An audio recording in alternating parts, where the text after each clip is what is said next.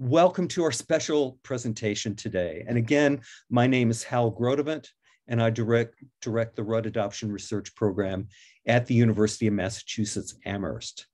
And our presentation today is sponsored by the Rudd Program and the Center for Research on Families at UMass, and by the Fulbright International Scholars Program. It's wonderful to see so many of you here today from many time zones and many countries. That is one of the advantages we have in this COVID world, is that we are able to have a much greater reach and have a global community for talks like this, which is wonderful. So I'm very pleased to introduce our speaker, Anne-Marie Shier. I met Anne-Marie in 2018 at the International Conference on Adoption Research in Montreal. And then she joined us at UMass in May of 2019 for our Summer Adoption Research Institute. It's really been a pleasure getting to know her and becoming familiar with her fascinating research on a topic of great current interest. Anne-Marie is a doctoral candidate in social work at University College Cork in Ireland, and she's also a lecturer in social work at the Technological University Dublin.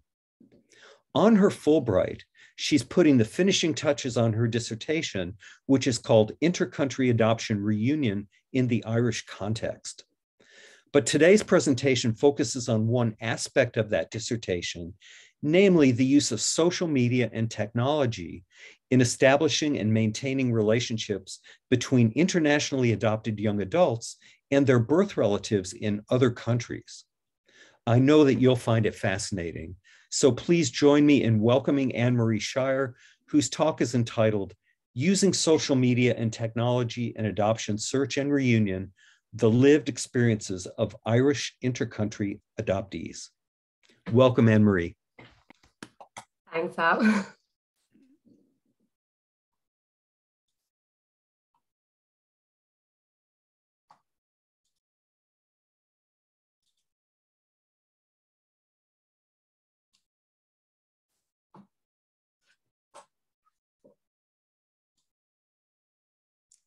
So thanks very much for that introduction, Hal. I hope you can see my screen. Amanda, can I just check with you that that's okay? Yeah, thank you. So as Hal mentioned, my name is Anne-Marie, and I'm delighted to have the opportunity to present my research here today. Today's presentation is drawn from the preliminary findings from my doctoral study, which I've been working on during my time here at UMass. And before I begin, I suppose I want to thank you all for being here. I'm both, really pleased and absolutely terrified to see so many people have signed up and shown an interest in the research. But it really is humbling, and thank you for taking the time to listen. I would like to just thank everyone at the Rudd program and at CRF for supporting this session and for the welcome they have given me while I've been here, especially to Amanda, who's been doing all the background work to set this up today. And of course, Professor Hal Grodevant for his support and sponsorship of my time here. And thanks also to my advisors at home in Ireland, Dr. Alistair Christie, Dr. Simone McCaughrean, and Dr. Hilary Jenkinson, who've been supporting me remotely while I've been here and over the past number of years while I've been working on this research. And thanks also to Fulbright for the fantastic opportunity to spend the time here at the Rudd Adoption Research Program, and to Technological University Dublin for their support. But of course, in any research of this nature, the main thanks has to go to the participants who have so generously shared their experience with me and whose voices are so central to this research. And I know that it's these voices that you will most enjoy hearing. At the outset, I think it's important to be clear about my own positionality and how I came to this research. So I am a non-adopted white Irish woman. My previous experience of adoption is in my role as an adoption social worker in Ireland. And this was specifically in the area of information and tracing in a domestic adoption context in Ireland. And it was this experience of working with adult adoptees and birth parents who were seeking birth information or contact with their birth families that drew me to this area of research, with the hope of better understanding what this experience might be like in an international context. I'm here on an Irish-US exchange, as Hal mentioned, and as a nod to that, I've decided to use some photos of Ireland to accompany my slides. So before I get into the findings and the research, I want to give a brief outline of intercountry adoption to Ireland for some of you who may not be as familiar with it. So intercountry adoption to Ireland began in the early 90s with adoptions from Romania. And this really was a humanitarian response initially, but it was also influenced and corresponded with a decrease in the number of children who were being placed for domestic adoption in Ireland. The total population of Ireland is just over 5 million, to give some context. And between 1991 and 2020, there were 5,043 intercountry adoptions to Ireland. However, the vast majority of these, as you can hopefully see from the graph, over 4,000 occurred between 1991 and 2010. And the main countries that these were from were Russia, Romania, Vietnam, and China.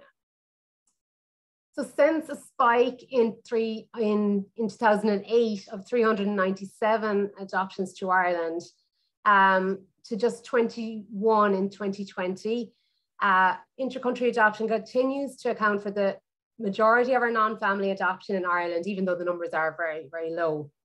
At the same time, the number of domestic adoptions in Ireland today is very small, with just 5 non-family domestic adoptions recorded in 2020 and 6 in 2019.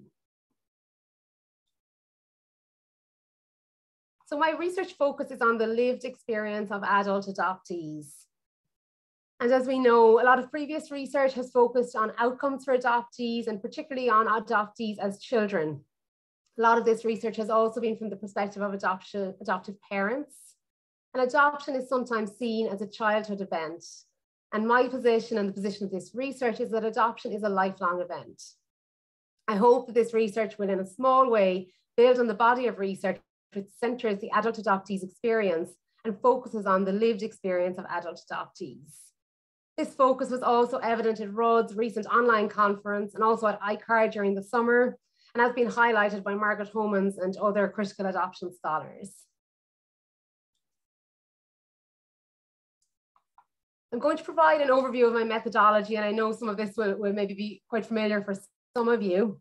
As I mentioned, the focus of this study is on the lived experience of people who are adopted. And qualitative methods are really the best way to access this type of information.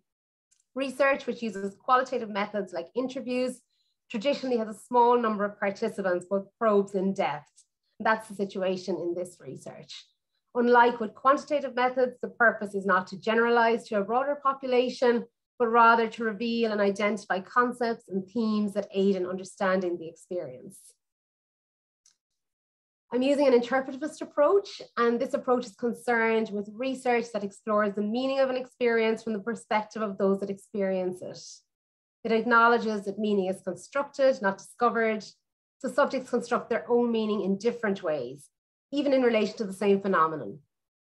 By using semi-structured, in-depth interviews with 12 participants, I had an opportunity to gain an insight and an understanding of the multiple and equally valid, but often differing meanings of the reunion experience for adoptees. I used an interview guide and prompts rather than very specific questions, and this allowed the participants to shape the interview and focus on the parts of their story which they felt were most important. The interviews were up to 2 hours long, and in one case I did 2 interviews with 1 participant. This obviously left me with quite detailed and lengthy transcripts to transcribe and analyze. I used Braun and Clark's guidelines for thematic analysis, and this is a method of identifying, analyzing, and reporting of themes and patterns in qualitative data that involved really immersing myself in the data while I was doing the coding. My coding and analysis was inductive or bottom up, which means that my coding and themes were driven by my data. I also used in vivo to organize the data, which was very helpful as the transits were quite long and it can be unwieldy to manage in like a Word program or something similar. And this has also been very helpful in providing an audit trail in terms of my process. So the sample of 12 are adult adoptees who were adopted internationally to Ireland from 6 countries: Vietnam, Romania, Belarus, Russia, Colombia, and Guatemala. Sampling was challenging, and as intercountry adoption to Ireland just started in 1991, the potential number of people over 18 who have searched for their birth family may be very small. As I mentioned, I also came to the study as an outsider researcher, which may also have added to the recruitment challenges. I used purposive, opportunistic, and snowball sampling in my recruitment. So while the term international adoption is used interchangeably with inter-country adoption, in Ireland, the term inter-country adoption is what is most frequently used, and that's the term I'm using in this presentation and research. I've also used a broad definition of reunion that includes one-off meetings and virtual contact or contact facilitated by social media and technology. And when I refer to social media, I'm referring to social networking sites like Facebook, Instagram, and Twitter. And I know there's a whole range of other ones as well, but for the participants in this study, Facebook was generally what they were talking about. Technology refers to communication technologies like email, our WhatsApp messaging platforms, video calling, and online translation services. So participants in this study are using social media and technology in 3 ways. They're using it to search for birth family, to stay in contact with birth family, and to engage with other adoptees and support groups. For the purpose of today's presentation, I am just going to speak about the themes related to searching and online contact with birth family. However, there are also findings relating to how participants use social media and technology to engage with support groups and to share their story, which I'm not going to speak to in today's presentation. So 11 of the 12 participants used social media and technology in their contact with birth family. So really the findings that I'm going to speak to today are in relation to 11 participants. So these 11 participants were all in contact with birth siblings online, and 7 were in contact with one or two birth parents online, 5 with a birth mother, 5 with a birth father, and 2 with both birth parents. Some participants are also in some online contact with members of their wider kinship networks, and the age range of participants was between 19 and 30 at the time of the interviews, which was just over 2 years ago. So on to the findings. The findings I'm going to present today focus on themes identified using thematic analysis relating to searching and contact using social media and technology. As I said, this is ongoing doctoral work, so these findings are preliminary. As we go through the themes, I really want to center the voice of the participants. So I have populated the slides just with the quotes from participants, and I will speak around these. All of the participants' names have been changed to pseudonyms. So while the main focus of this study really was on the reunion experience, it is almost impossible to separate these out, and all of the participants spoke about the search in their interviews. Most participants use social media or other online platforms in some way in their search for their birth family.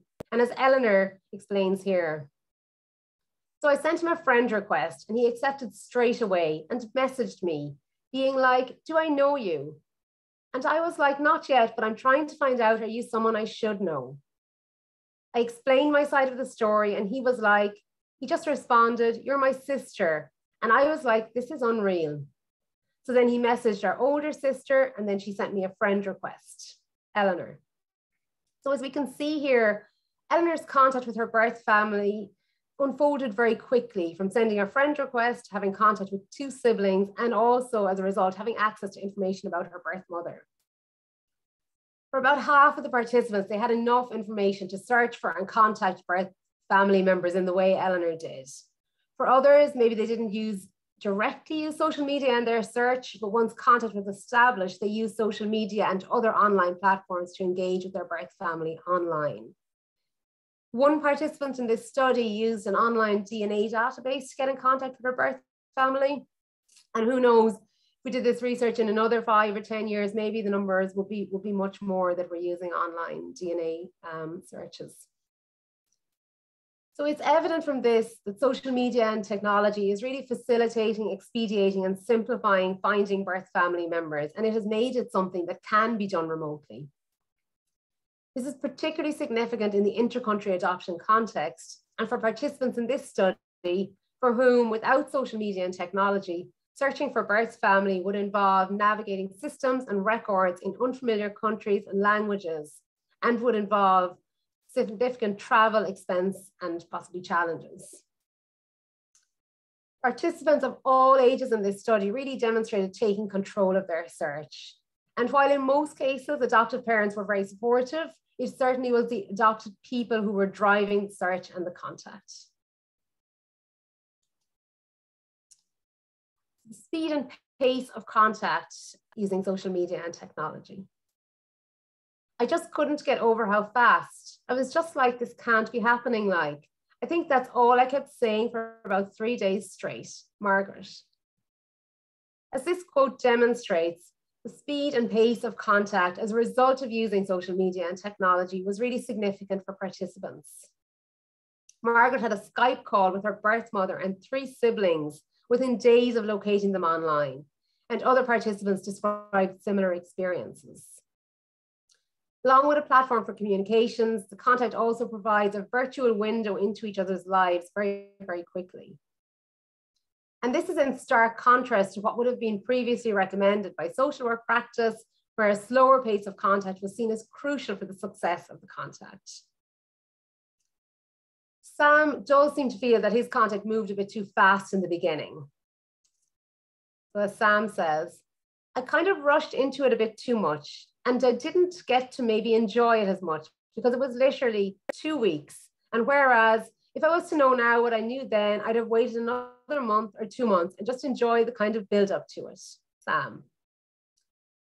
So while Sam is clearly acknowledging that he did find it very fast, later in the interview, he also said that he didn't think anything would have slowed him down once he started the process. And this was similar for other participants too. While they acknowledged that everything happened quite fast, at the same time, they didn't feel that they could or would really have stopped or slowed the pace because there was such an intensity and I suppose an excitement about getting all that new information and a real sort of hunger for that information and contact at the beginning. Siblings became really, really important in terms of the online contact, and participants seemed to have more involved online contact with their siblings in a way that they didn't have with their birth parents. As Laura explains here, she posted my card to my family, and then I think one of my brothers, the oldest brother or the second oldest brother, contacted on Facebook. So then that initiated my contact with them. I only have the contacts with the brothers through Facebook, but my parents, my mom and dad, they pop into the calls. So it's yeah, so they're always happy to pop into the calls for a few minutes.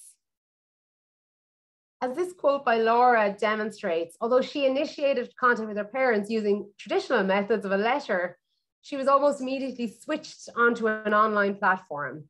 And we can see that her siblings are mediating and facilitating the contact with her birth parents as they pop into the calls, as Laura puts it.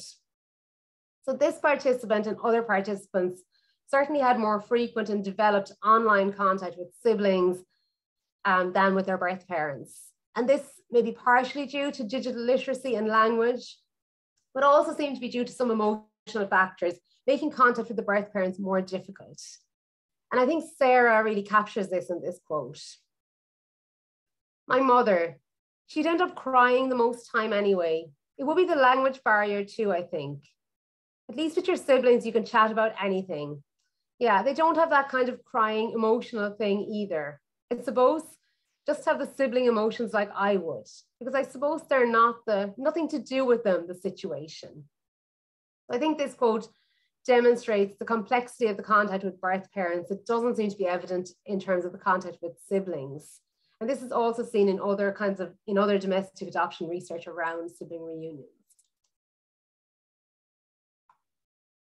An important theme in this study was the way that the online contact seemed to normalize the contact, and participants seemed to develop what they described as very normal type relationships, particularly with their siblings. As Frankie describes here, she's a call away like. I FaceTime her. I went to Germany recently and we rented a car, a super car. And we went out on the Autobahn and I rang her out on the road. That was the last time I talked to her properly. And that was only a few weeks ago, Frankie.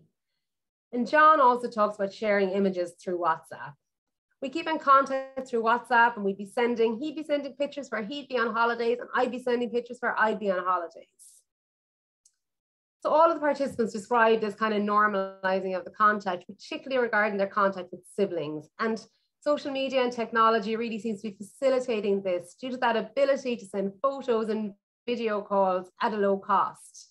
And this often is at times used in place of words to communicate and keep in contact. And I'm sure we all do that, where we send the photo or the quick video call to show people something. And this is particularly significant where participants don't share a language, as it allows them to be together without speaking, and yet it still creates what's kind of described often as mobile intimacy or connected presence in some of the migration literature. Boundaries are something that anyone who's been involved in adoption would be very familiar with. And participants in this study described constantly negotiating what feels right and comfortable for them and their birth family. And this appears to evolve and change. The nature of this contact means there's not usually any professional support or guidance, and there's no restriction on the contact. However, participants do say that the fact that the contact is occurring online and not in person does actually create a boundary and a distance that participants found helpful at times in terms of managing the contact. And some described it as like a safe space. So finding the balance. I think the way that we're doing it now is sort of nice because you don't want to push them into something they're not comfortable with. I would like it, more contact. And the reality is I have to sort of keep it the way it is, unless they want to do more of it. So I just let them do it. If they want to contact me, they can contact me. And if they don't, they don't. So as we can see from this quote from Owen, participants really were very aware of finding the correct balance in terms of the amount of contact. And he feels that this is important in terms of maintaining the relationship. And sometimes this meant allowing birth family to take the lead and maybe not having as much contact as he would have necessarily liked. Some also describe challenges, and Emma describes in this quote below, finding the platform that her birth mother used to wish her happy birthday really inappropriate. My two older sisters, they called me for my birthday. Like my mom didn't even call me, you know. She just said, happy birthday, just posted on my timeline, happy birthday, you know. I was just like, you know, it's just like, you know, I'm not really bothered or pushed. So Emma seems to have been quite hurt and offended that her birth mother had chosen to post on her timeline rather than picking up the phone and calling her. And I suppose this really evidences the real complexity of using these platforms that we're probably all finding and navigating. But when it's in a reunion relationship like this, obviously that complexity and challenge is added to. So managing unwanted or uncontrolled contact. So this is a common feature of virtual contact in general.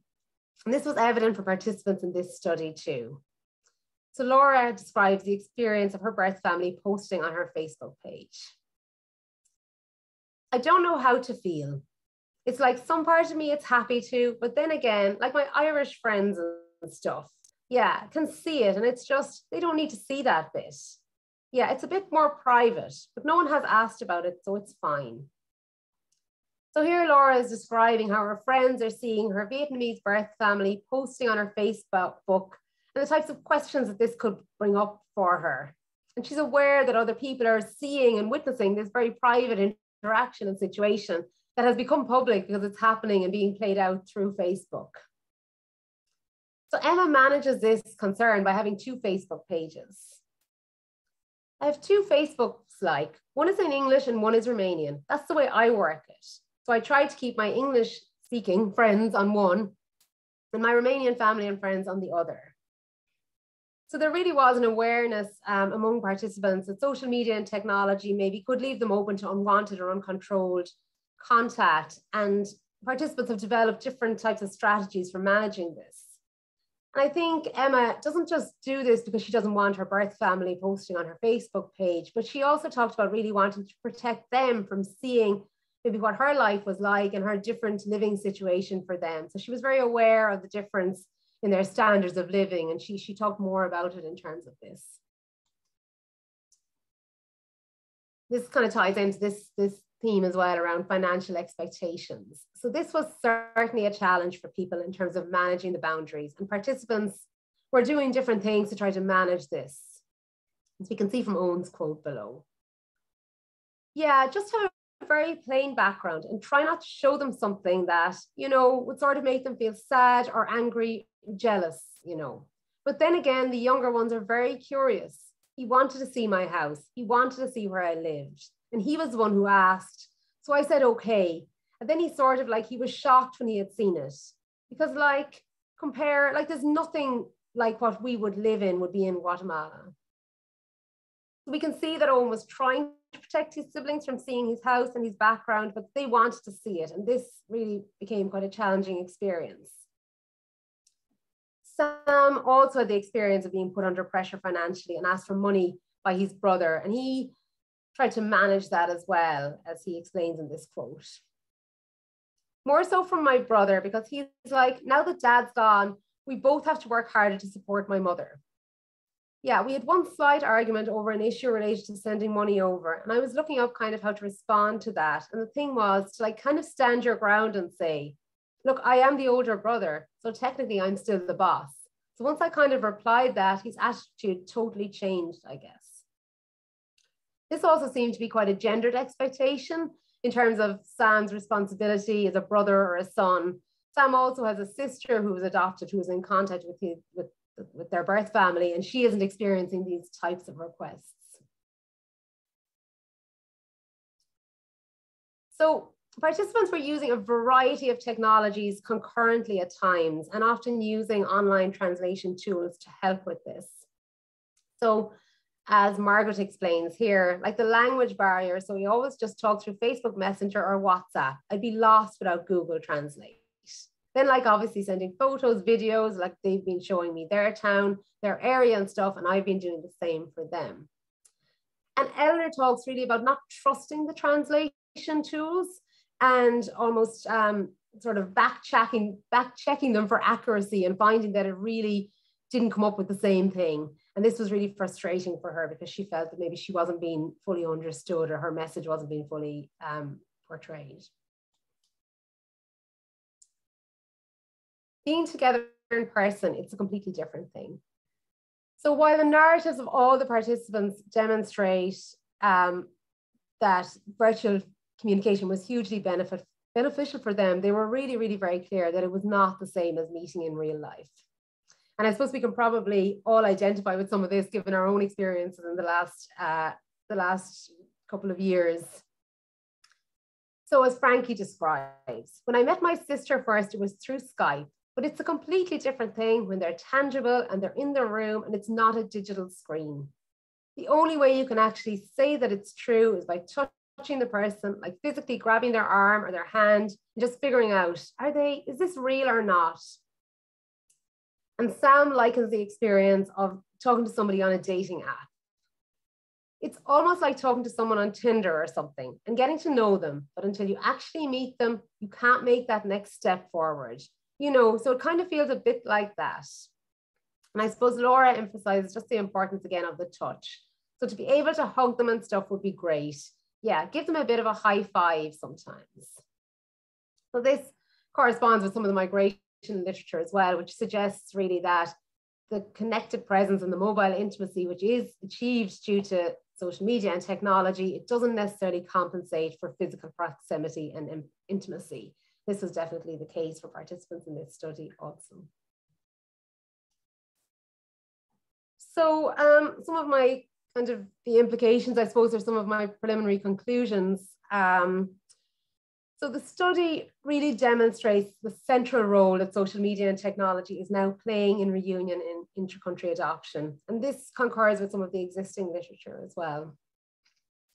Participants described mainly positive feelings regarding their use of social media and technology in birth family contact and concluded that the benefits definitely outweigh the risks and challenges. And this is in contrast to studies which have emphasized the challenges and risks to emotional well-being of using social media in this type of context. However, I do think it's important to say that a lot of those studies were looking at adoptions from care or from the perspective of parents of children. And this study, I think as far as I know, is the first to explore it from the perspective of adult inter-country adoptees. So boundary issues that we have seen were definitely evident for participants. But as I mentioned, participants really felt that using social media and technology allowed them to slow down the pace as well and to get to know one another in a safe space, and felt really that the risks certainly outweighed, or that the benefits certainly outweighed the risks. It seems clear that the way reunion is happening in international adoption is really very different from previous practice in domestic adoption. Participants are meeting multiple members of birth family concurrently via Skype or other communication platforms very quickly with little or no input from professionals. And we can see that the participants are really demonstrating agency and taking control of their search and taking control of their contact with their birth families. And while, as I said, they definitely had supportive adoptive parents, really the adoptees were absolutely in the driving seat in terms of it. The participants in this study really had no engagement with social work or really any type of professional support in terms of the contact. And it seems that social media and technology helped participants to normalize their contact with their birth family, and particularly, I suppose, with their siblings. And the particular significance of contact with birth siblings was very evident in this study. And this is consistent with the existing reunion and sibling reunion in the domestic adoption context. However, I suppose maybe what was new in this study was that birth siblings are also mediating, facilitating the online contact between their birth parents and the adoptee. And this can be by setting up calls or supporting parents to share photos, or as Laura puts it, to support her parents to pop into the calls.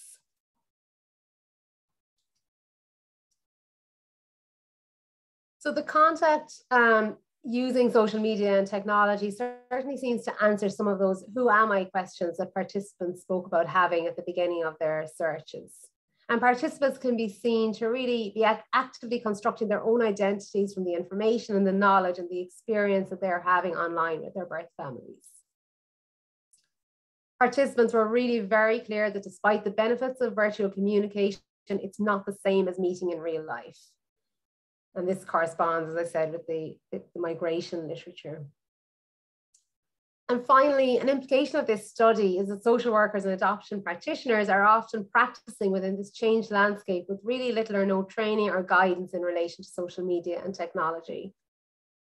And this study suggests that online contact will continue to play a significant role in contact with birth family in international adoption, but presumably in domestic adoption also. And this is something people involved in adoption need to be aware of in terms of supporting people who are adopted, their birth parents and adoptive parents and others that are involved.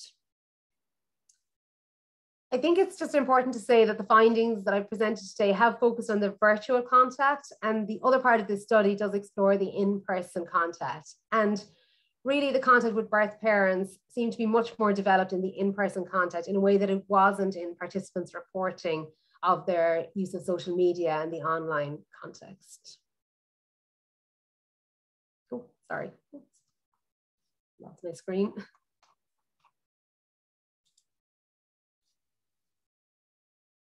Sorry. It's going so well to the last slide.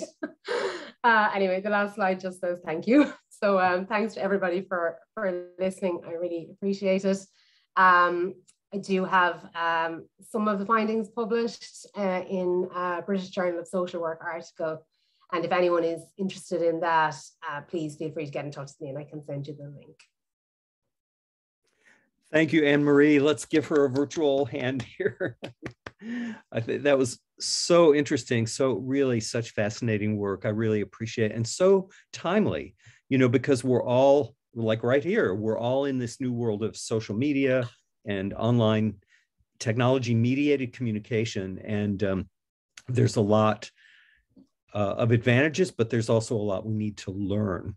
So if people would like to, if you do want to request something from Anne-Marie, you could go ahead and put it in the chat and we will preserve the chat before we get off so that we'll have like any information that you want. And maybe we can also just send people a follow-up with you know, your contact information and so on. We can certainly do that, as well as with the link to our YouTube place where this will be posted.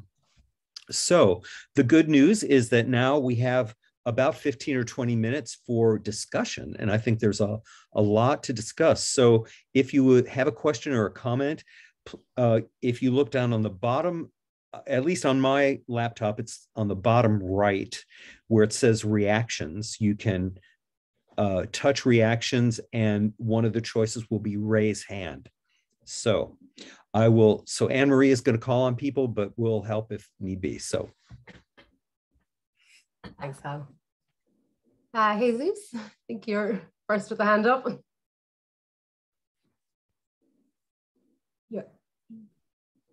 Your microphone is muted. Sorry, can you hear me now? Yes, yeah. Yes, well, I was saying thank you very much. Thank you for this wonderful presentation, and very interesting. I think it goes very well with the current line of studies with the lived experience of adoption.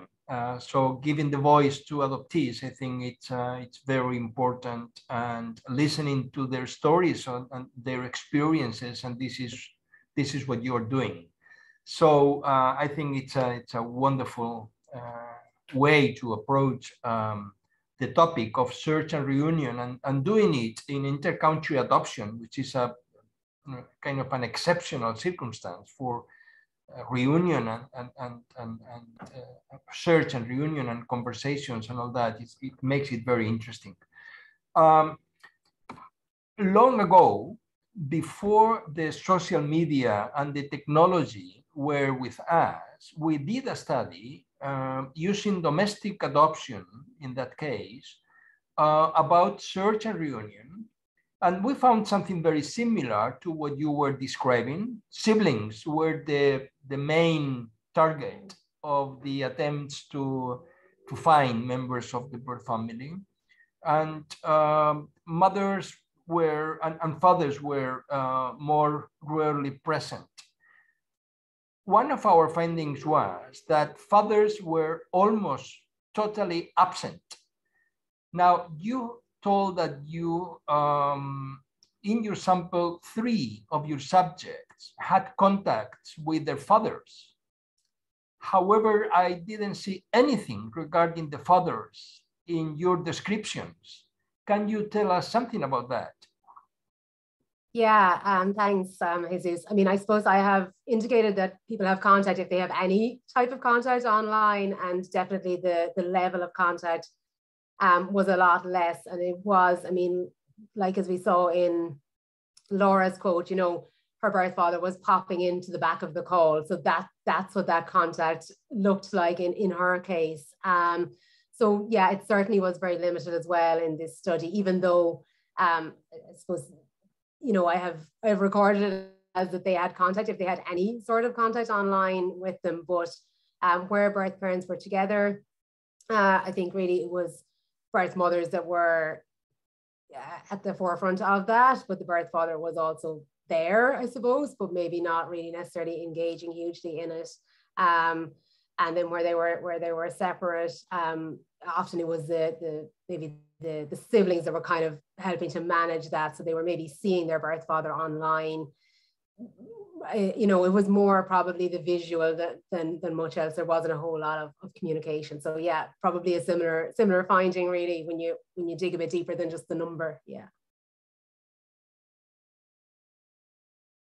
If I could just add a quick comment onto Jesus's question about the more, you know, what's happening, the trend in terms of young adult adoptees themselves taking more control over this. I'd like to mention to people that there is a website called I'mAdopted.org that is managed by Alex Gilbert. And Alex was adopted from Russia to New Zealand. And he has had a reunion with his birth parents. He's traveled all over Russia. He's learning Russian, but now he is actually interviewing young adult adoptees all over the world who either have or want to have this kind of contact. So I saw a post on Facebook recently that he is creating, it looks like kind of a video podcast or like a TV show or something. But anyway, he's very engaged. So that's another good resource, I'mAdopted.org. Thanks, Hal. Yes. Steve, I think you're next. Hey, Anne-Marie, wonderful presentation, really fantastic research, wonderful subject. So thank you for that. Oh, thank you.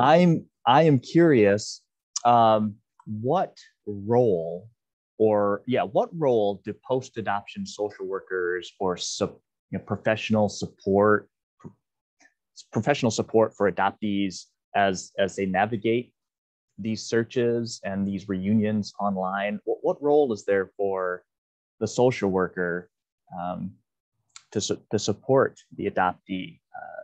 What did you hear from your participants, and kind of what are your thoughts based on the research? Yeah, thanks, Steve. I mean, really, I can say very, very little about it because participants really didn't indicate that they had engaged in that in any way.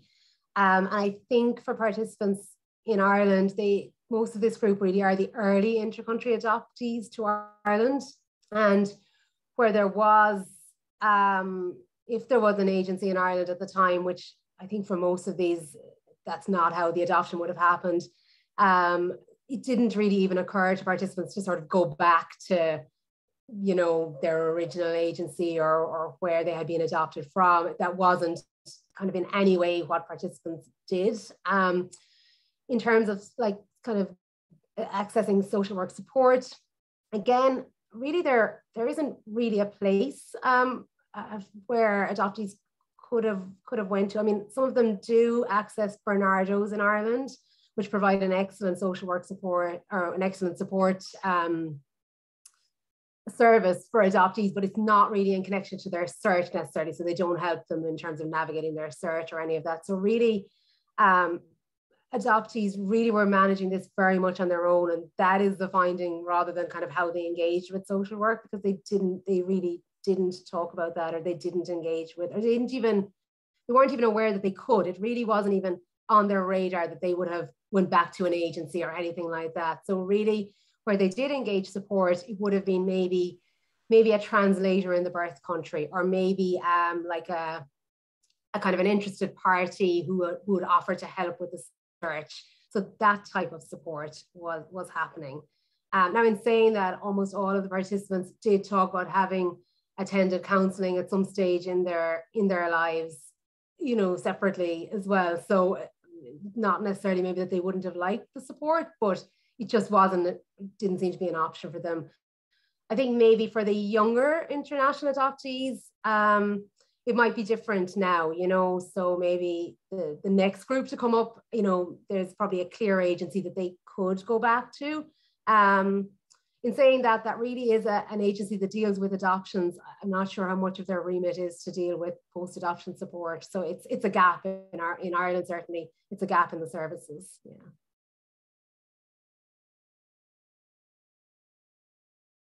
Jolie? Yeah, it is Jolie. Great job, Anne-Marie, on your presentation. My question is, how did you decide on which demographic of adoptees you wanted to use in your research? I think I saw Guatemala, Vietnam, Russia, Colombia, and maybe one more if I'm forgetting. Romania. Yeah. And so I'm just curious how you decided to choose those group. I suppose, Jolie, I left it open really to inter-country adoptees in Ireland. I wasn't specific on the country of birth. So they were the participants that I managed to recruit. As I mentioned, recruitment was challenging for me. I think really adoptees in Ireland are just coming to the age where they're starting to search, and I suppose the cohort, 5 of the participants are from Romania, and that's not surprising because they would have been a large number of adoptees who came to Ireland. So I left it very open. I really wanted to generally explore the experience of inter-country adoptees in Ireland, so I wasn't specific to a country group. I mean, I think it would be interesting probably to look at specific countries maybe down the road, maybe when more adoptees have done this. We don't have any statistics or information about how many adoptees have searched for their birth families who were adopted internationally to Ireland, but certainly from the perspective of recruitment, it was quite challenging to recruit people. So I'm not sure really what the numbers are like, but it would be interesting to look at kind of specific countries and see what the experience is like in different countries, definitely. Yeah. Thanks, Julie.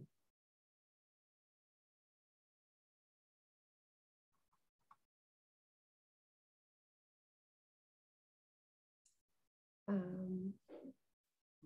think, Hal, did you want to?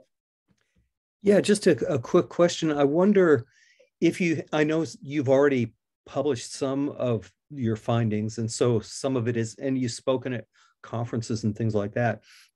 Are you aware of any impact or the impact that your findings have had on other young adults who may not have thought about searching? Or, I mean, do you think this is going to kind of stimulate interest in doing that, or kind of stimulate people to thinking more about siblings? Because I don't know if they would initially be inclined to think about contacting siblings, but I guess I'm asking, what kind of impact do you think your findings will have on this going forward?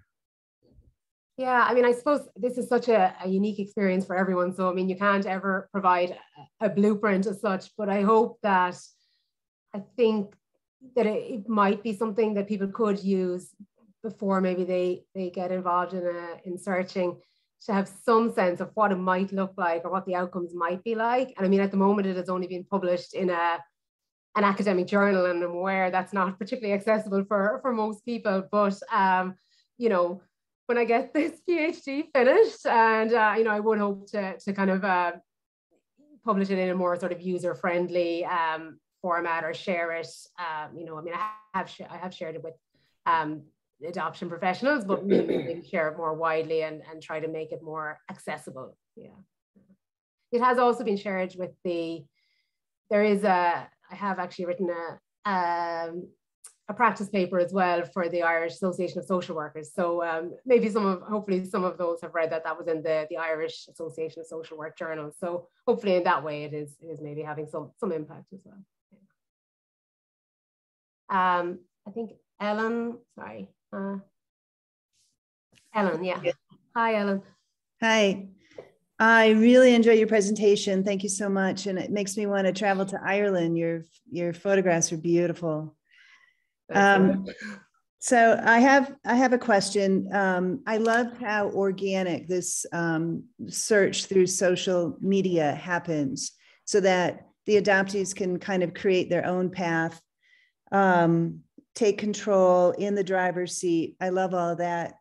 I wonder, as they're not really facilitated by anybody else but other adoptees, such as the I'mAdopted.org organizations, things like that, I wonder if these social media sites should be a little bit more conscious about safetiness. When you go on DNA sites, you know, should there be some kind of warning or some kind of explanation that, you know, this is the Pandora's box that people that are heading into? And I love the fact that one of your adoptees figured out you could have 2 Facebook sites. I didn't know you could. And so that's just a smart, organic way of solving kind of the safetiness of the approach. Yeah, and I think people, you know, lots of the participants are showing really a lot of being very sort of smart and informed around how they manage that, and really actually being very, very thoughtful about it. But yeah, of course, you are opening, you know, you don't know what you're opening, I suppose, when you start there, and people are definitely going into really unsupported. So it seemed to be okay for the participants in this study. They seem to manage it pretty well. Not that all of the outcomes were perfect, but they were able to manage it. But I can see how people might need more support, definitely, yeah. Thank you. I think, Jesus, I think you were next. Oh, a very quick question. I can't remember the age range of your sample, but I think I can remember there was one subject who was maybe 18 or 19, and then the oldest one was 30 something. My question my question is about the age when they tend to start or to be more active in this search and reunion thing. So do you have any sense of that? Do they tend to start early or late in this transition? Yeah, I mean, I suppose it's such a small study. It's hard to obviously generalize, you know, with just 12 participants. And I think it ranged. I mean, one of the participants did make contact with his birth family when he was 12, but the rest were all, I mean, I think that the lady who was 19, she made contact at about 17. And then the others really were all in their mid-20s, which is sort of similar to maybe what we would know from domestic adoption research as well. But you know, you can't, of course, it's too small a sample to, but that's my sense just from the small group, yeah. Julie. I can add to that. I've sent you a direct message. So I've written about adoption and I'm an adopter.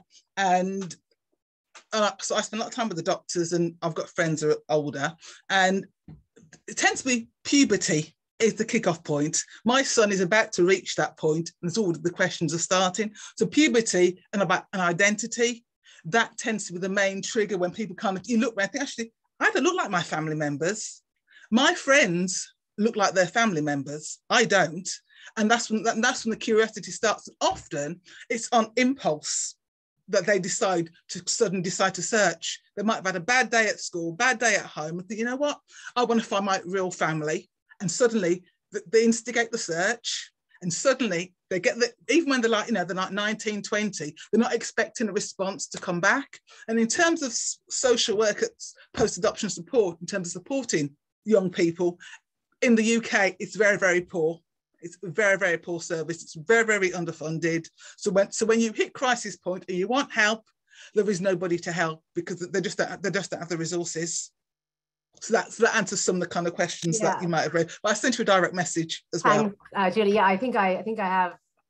If you're the same person, I think I have read your work and you're referenced in the document. Yes, thank you very much. I'm just checking. If you need a copy of it, I can email it you. That would be great. Thank you. You're welcome. Okay, I think this is probably our last question. So is it Pam? Pammy, thank you. Pammy, yes, I love your presentation. Thank you for all your hard work on it. I'm just curious, with the 12 that you worked with, will there be any follow-up in the future with them, or are they able to reach out to you if they had something they wanted to talk about, or is something changed? I was just curious what the direction for them was given. Yeah, I mean, I suppose in terms of the research and the interviews, they were kind of one-off interviews. Now I did do 2 interviews with one participant because she was just in online contact and was going to visit her birth family. So I interviewed her again when she had come back from that visit. And certainly, obviously, I would share all of the findings with her, but it is a sort of a standalone piece of research for now anyway. Yeah. But it would be very interesting to follow them. Well, our time is at a close, but I want to thank everyone for coming again. This has been a fascinating session, and let's give Anne-Marie a round of applause. So again, it's been such a pleasure to have Anne-Marie here through the Fulbright program. It's been she's here till the end of January, so we have a lot more talking and discussing to be doing and everything. So that's a wonderful opportunity as well. I also wanted to mention that that Anne-Marie did attend our Summer Adoption Research Institute in 2019.